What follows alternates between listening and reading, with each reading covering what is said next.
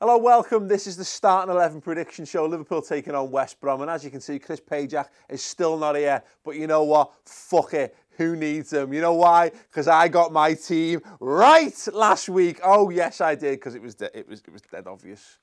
Dead obvious what team we were going to go with. And this week is exactly the same.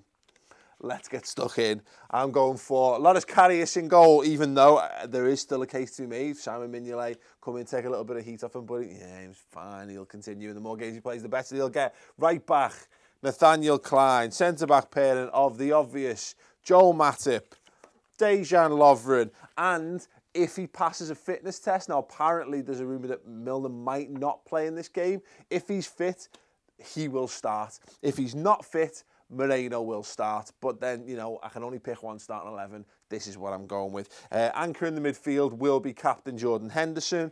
Now, Lallana, I think, will be fit to start this game. Wijnaldum back in training, but even if Wijnaldum is back in training, I don't think he'll be rushed back for this because Emre Can needs games. So Emre Can will continue in a more advanced midfield role, but Adam Lallana will come back in and start the game because we need him, because we are not as good a team without him in there. Sadio Mane will continue to play and we'll be looking for more from him.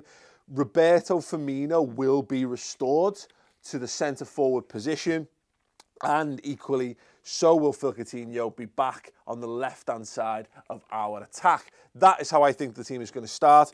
To gamble a little bit more, and I've got the subs right if I'd remembered that Klavan existed last week. So, Mignolet will be on the bench. Moreno, if he's not starting in place of the injured Milner, will be on the bench. Ragnar Klavan, who is a player who should have been on the bench for me last week, is in there. Wijnaldum, I think if he's there or thereabouts, I think he'll put him on the bench. I think it means, because of what we said in terms of the attacking players, it means a return to the substitute bench for Daniel Sturridge. And although I could make a case otherwise, 1, 2, 3, I think I'm missing a... No, I'm fine. I've got one more to put on. I'll find that person in a moment. The case for Danny Ings to make it onto the substitutes bench. I think with Spurs looming, I think that's when we'll see the most changes. Throw me some options. Lucas? Give us a Lucas. Where is Lucas? Where have I put Lucas? I genuinely had Lucas Leiva. He's on the bottom of the board.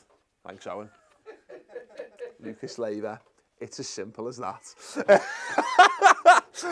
So let us know your starting 11 predictions in the comments below. Do you think I've got it right? Do you think I've got it wrong? If we had to see Moreno come in for Milner, how would you feel about that? Because again, I think that is very much a potential. If Milner's not fully fit, because why would you risk him?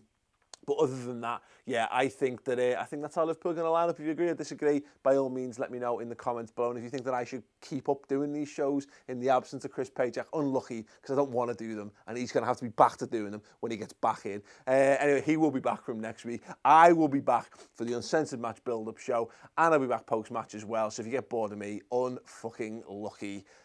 That's how it is. Anyway, thanks for watching. Subscribe, like, comment.